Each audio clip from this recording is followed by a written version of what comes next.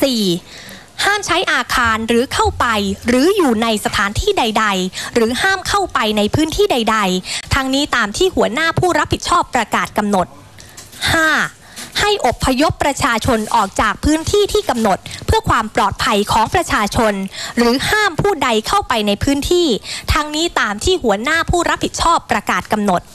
ในการนี้หัวหน้าผู้รับผิดชอบจะกำหนดเงื่อนเวลาในการปฏิบัติตามข้อกำหนดหรือเงื่อนไขในการปฏิบัติงานของพนักงานเจ้าหน้าที่ตามที่เห็นสมควรเพื่อมิให้มีการปฏิบัติที่ก่อให้เกิดความเดือดร้อนแก่ประชาชนเกินสมควรแก่เหตุก็ได้ทั้งนี้ตั้งแต่บัดนี้เป็นต้นไปประกาศณวันที่ 7 เมษายน พุทธศักราช 2553 นายอภิสิทธิ์เวชชาชีวะนายกรัฐมนตรีประกาศตามมาตรา 11 แห่งพระราชกำหนดการบริหารราชการในสถานการณ์ฉุกเฉิน พุทธศักราช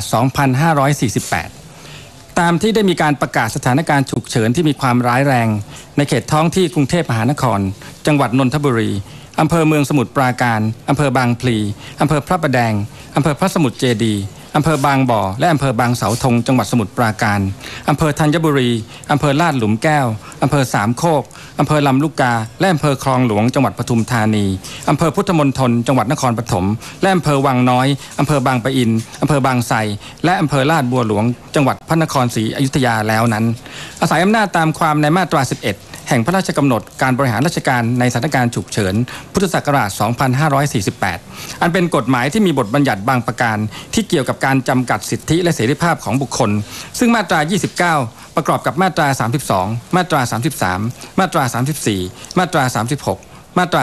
38 มาตรา 41 มาตรา 43 มาตรา 45 และมาตรา 63 ของรัฐธรรมนูญแห่งราชอาณาจักรไทยบัญญัติให้กระทำได้โดยอาศัยอำนาจตามบทบัญญัติแห่งกฎหมายนายกรัฐมนตรีออกประกาศไว้ดังต่อไปนี้ข้อ 1. ให้พนักงานเจ้าหน้าที่มีอำนาจจับกุมและควบคุมตัวบุคคลที่สงสัยว่าจะเป็นผู้ร่วมกระทำการให้เกิดสถานการณ์ฉุกเฉินหรือเป็นผู้ใช้ผู้โฆษณาผู้สนับสนุนการกระทำเช่นว่านั้นหรือปกปิดข้อมูลเกี่ยวกับการกระทำอันเกิดสถานการณ์ฉุกเฉิน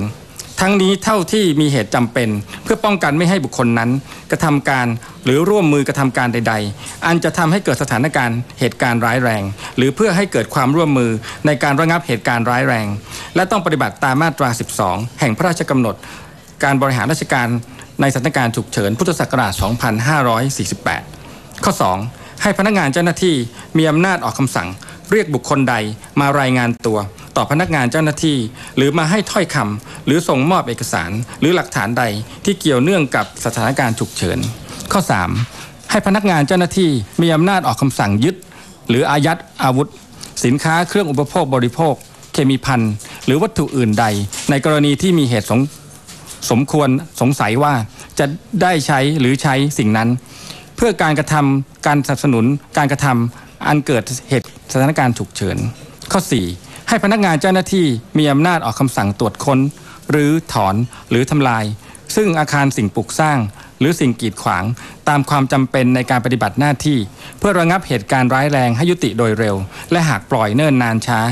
จะทำให้ไม่สามารถระงับเหตุการณ์ได้ทันท่วงทีข้อ 5. ให้พนักงานเจ้าหน้าที่มีอำนาจออกคำสั่งตรวจสอบจดหมายหนังสือพิมพ์โทรเลขโทรศัพท์หรือการสื่อสารด้วยวิธีการอื่นใด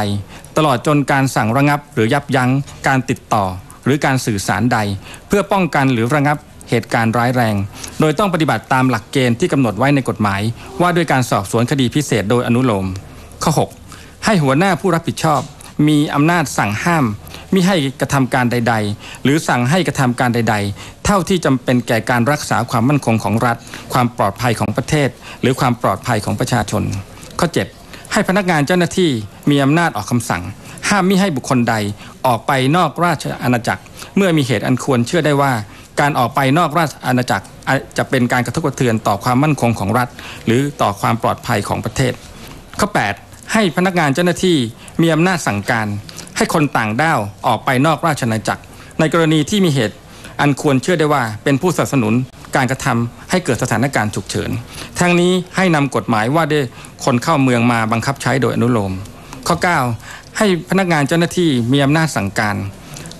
ให้การซื้อขายใช้หรือมีไว้